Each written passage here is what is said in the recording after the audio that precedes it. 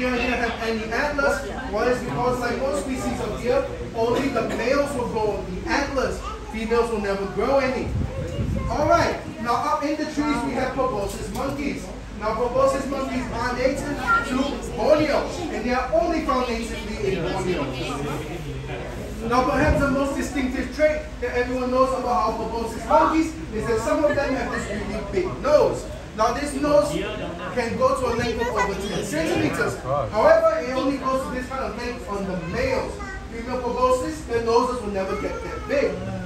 Now what do male proboscis monkeys use their nose for? They use it for attracting females. The bigger the nose on the proboscis, the more attractive he is to other females. The bigger the nose. Now proboscis monkeys are part of a group of monkeys known as colorblind monkeys.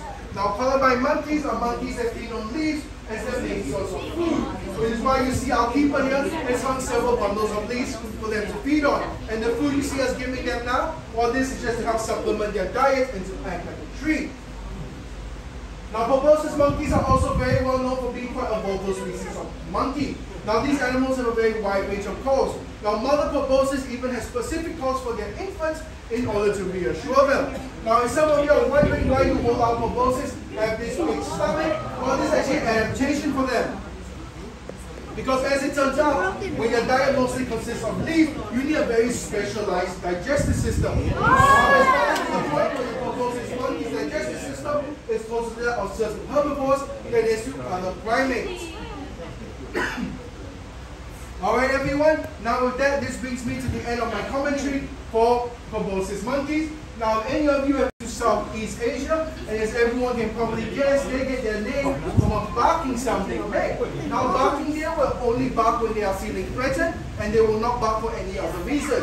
Now these animals have the ability to bark for over 1 hour, and they tend to bark more often when their visibility is somehow impaired. Now some of you might have seen that our barking deer here have these strange markings on their lower eyelids. Now this is their scent glands.